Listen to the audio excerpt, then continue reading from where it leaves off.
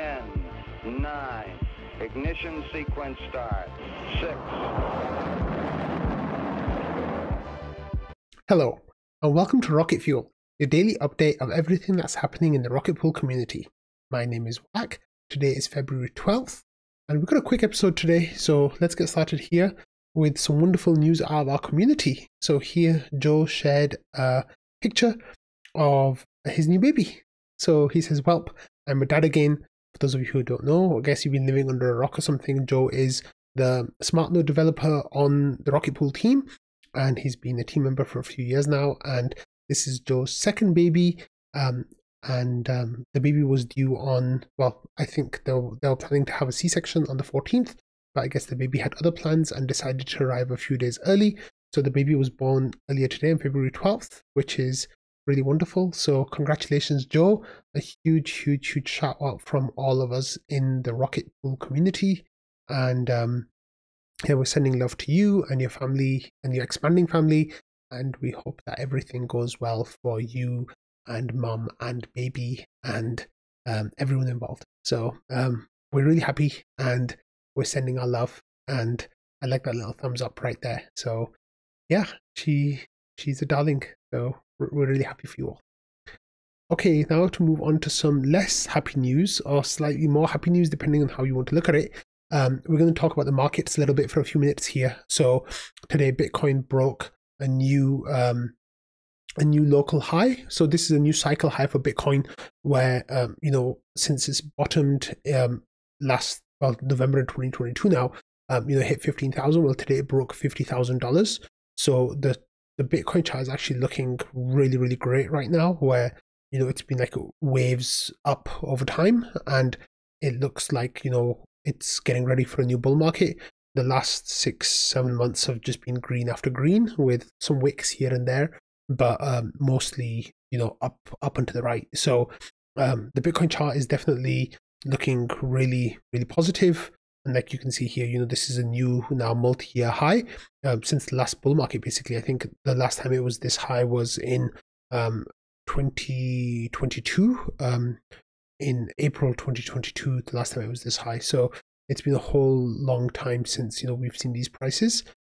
It's actually longer than that since it's been this high. It's the last time it was this high was in December 2021, because it didn't quite reach those levels in April 2022. So the Bitcoin chart is looking really healthy. It's looking really good, and the ETH chart is it's doing its thing. It's not amazing, but it's not terrible. The ratio has been kind of steady. We got a nice little pump around the EFT news, Bitcoin ETF news, and we didn't really hold on to that too well. And now we're kind of moving up, but we're not performing as strongly as we were against Bitcoin in ETH terms. So as you can see here, the ETH BTC ratio got a really nice pump off a low, off a multi-year low even, and then they couldn't hold on to it. So it's kind of been trending down since then, with a few little waves up, but nothing sustained, sadly. And it looks like right now, we're slowly trying to get back up, but we'll have to wait and see whether this move upwards will be a sustained move or not. And it seems like a lot of momentum is with Bitcoin right now, and everything else is just kind of leading to Bitcoin in a sense. And the way it kind of works is, you get Bitcoin moving, and then the large alts kind of lead to Bitcoin a little bit, and then the smaller alts just lead in general. And of course, Rocket Pool is one of those smaller alts. So as you can see, it had a really nice pump around ETF time as well, because the idea was, the next ETF was going to be ETH, and ETH ecosystem was going to do really well because of that. However, it's bled away all those gains, and is pretty much back where it was right before the BTC ETF news was approved, and that is really disappointing. Like that we haven't kept up with the market.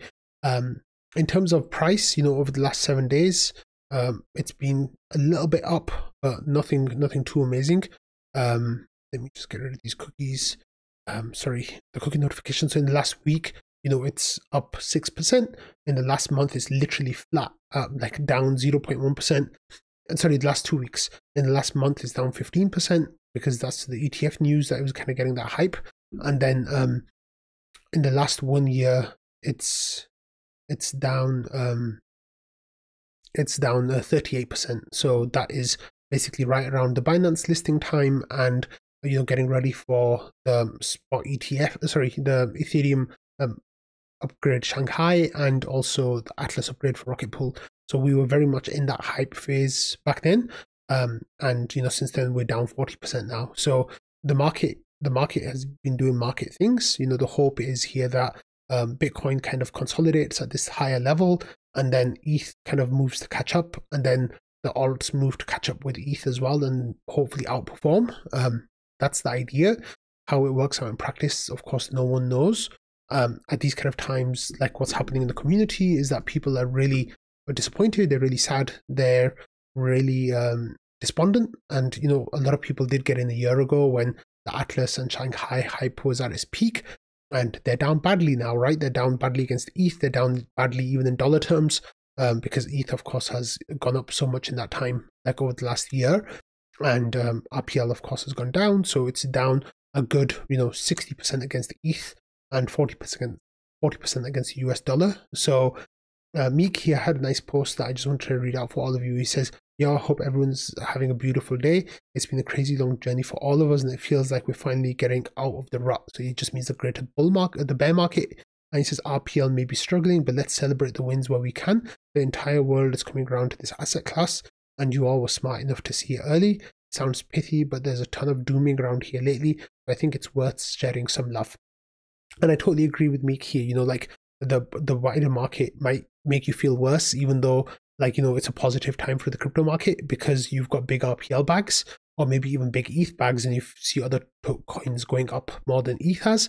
But I think at this point, the despair feels really real, and that you just need to, I guess, I can't give, I'm not giving financial advice or anything like that, but to hold on. Like, I really do believe there's a lot of bullish catalysts coming for Rocket Pool in this next year or so, and that's why I'm holding Rocket Pool, right? And of course, everyone has a different stance and different perspective, and you all know what you want to do with your portfolios more than I can tell you. So all I'm saying is, don't make any rash decisions. And even though things don't look so good right now, it doesn't mean they won't get better soon, hopefully. And as you all know, the usual catalysts that we've been talking about for a long time, like there's Houston, and then NodeSet launching hopefully in a few months, and then we've got the ETH ETF approval in May. Hopefully that goes through, and then we've got Saturn 1 and Saturn 2 upgrades. Saturn 2 will likely be renamed. Saturn 1 will likely have the RPIPS 30 stuff, with the staking rewards rework getting put into contract.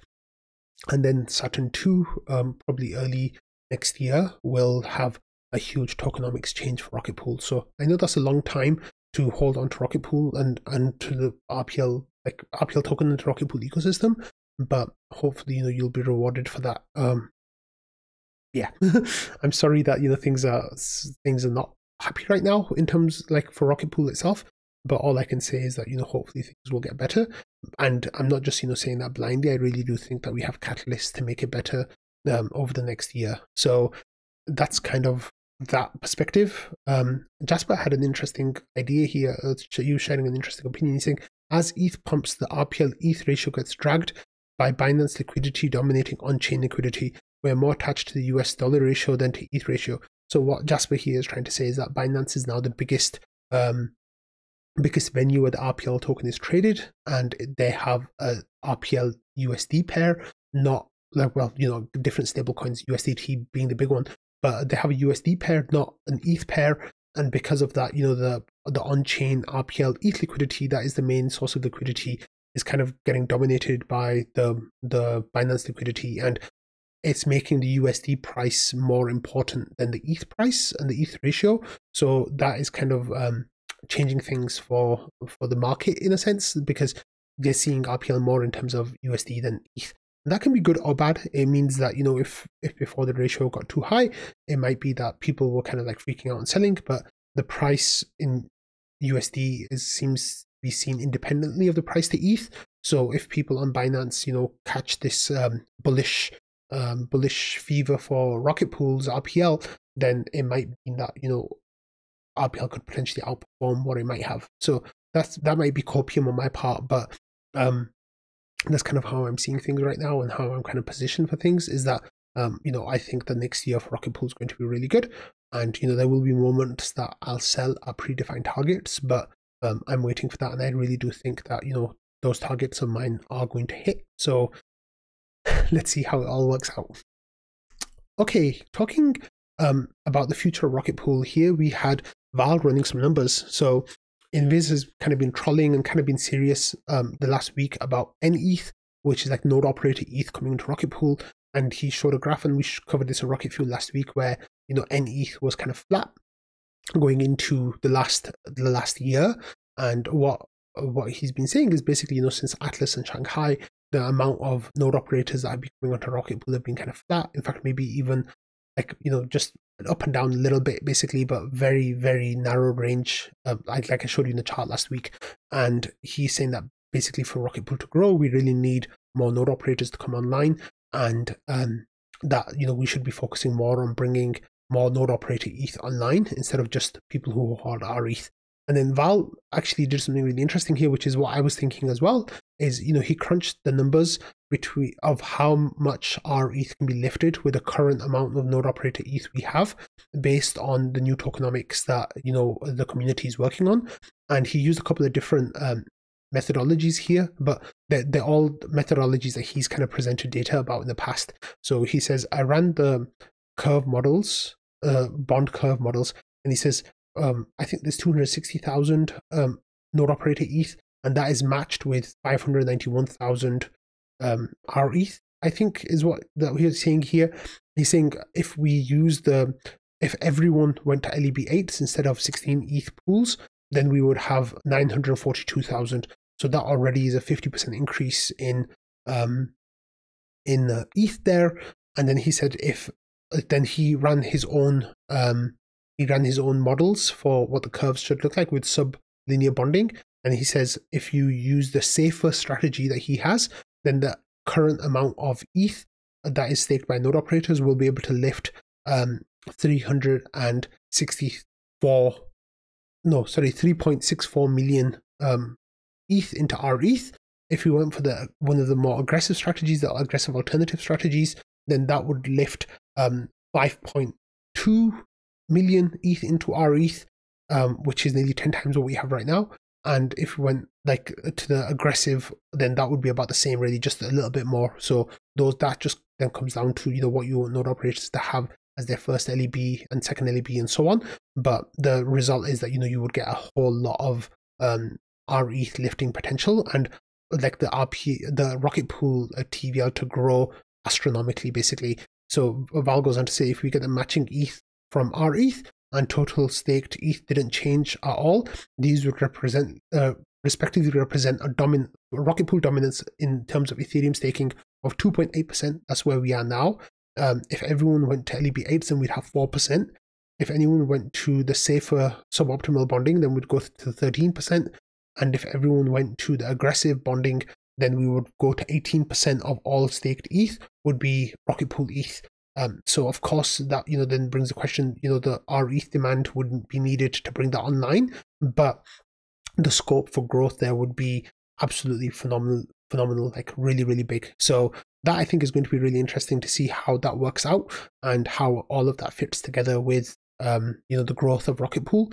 But this is the kind of thing that I mean, right? Like the scope for staking with rocket pool growing a lot in the next year is, I think, really big. So yeah, that's pretty cool. Yeah, here in Viz, of course, kind of trolling says all that doesn't mean shit if we can't grow node operator ETH. And Val says, no, that literally means we can grow massively without increasing node operator ETH. And then he replies by saying you wouldn't get it. So of course, but like Invis does have a good point. Like we really do need to bring more node operators online, but there's a whole lot of efficiencies the inefficiencies that are in place now that can be tweaked to make rocket pool way more efficient, and that is going to be incredibly exciting for the protocol. Okay, again, like next, we were talking about the big things that are happening in this coming year. Well, we got some news about NodeSet this year. So people, like I said, they've been here, like, Bossy saying, RPL tokens been too disappointing for too long.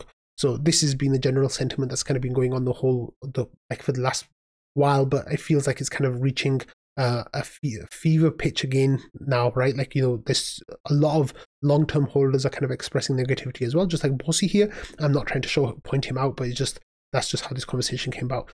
So I said, like, this feels like a low, and if that's the case, then the good things are ahead. And he said, when Catalyst, and I said NodeSet is the next big one.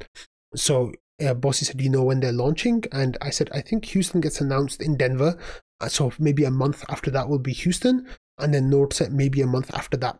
However, as NodeSet gets mentioned, then Nick pops up and he says there's no chance that it will be released in quarter one. He says audits will come after the Houston release, and because he said audits in Houston release, and I said, I think in that case then it'll be 3 to 6 months after Houston, and Nick said actually ideally 2 to 3 months after Houston. So I said that's wonderful. So I replied to Bossy saying NodeSet gets in here around or a bit less than 6 months probably. So the way that I'm working that out is like, we're 3 weeks away from Denver, ETH Denver, which is where I think the team will announce the Houston upgrade, maybe being a month or so after Denver. So let's just say that Houston happens at the end of March, which is 6 weeks away, and then Nick says 2 to 3 months after Houston will be NodeSet. So let's just say 3 months. So that takes us to 4.5 months, which will put us pretty much at the end of June, April, May, maybe May or June, somewhere around there, which is a little bit later than I would have wanted, but because we need it now. But it looks like they're hopefully going to put together a really good project, and I'm really excited that they're going to do a lot to help Rocket Pool grow. Just based on some of the things that I've been hearing and some of the things that I've heard people saying, I think it's going to be really, really cool to see how it all goes. So that is a NodeSet update straight from Nick's mouth. Let's move on now to some EigenLayer news. I know I said that I won't really be covering it too much anymore, but here we are again. Anyway, the community call happened last week, and we talked about it a little bit on the show, but the recording for that is available now. So Jasper says that I recently had the pleasure of interviewing Kaido and Brianna of EigenLayer for Rocket Pool community call to discuss my recent proposal for Rocket Pool and EigenLayer integration. He says if you missed it, you can listen now at the recording. So there's a YouTube link where you can go and listen, and Jasper's giving a bit of a summary of like the different questions that he covered. So he says, does EigenLayer need EIP 7002 forced exits to go live? If you get slashed on the beacon chain, you typically lose 1 ETH. What do you expect a typical slashing will cost on EigenLayer? How big is the EigenLabs team? How many engineers? Why is it safe for EigenLayer to accept junior debt? Question, do AVSs work with DVT? If so, how? It says, are you working with other protocols with node operators like Stata, Lido, etc.? What's left for EigenLayer to do to go to live on mainnet? When will the withdrawal delay be lifted? And will contracts be upgradable? If so, who can do it? And is there any delay? So those are some of the questions that Jasper was asked. So if you're curious about the answers to some of those questions, I'm not going to tell you now. It's time for you to pop over to the YouTube video and listen to Jasper's answers for those questions. Okay, and next as well here, Brianna had an update saying that the restaking LSTs has been paused as we gear up for operator and EigenDA mainnet launch, and they have 2.45 million ETH restaked and ready to go for that. It says she says that we're excited to further our collaboration with a vibrant community, driving forward infinite sum games.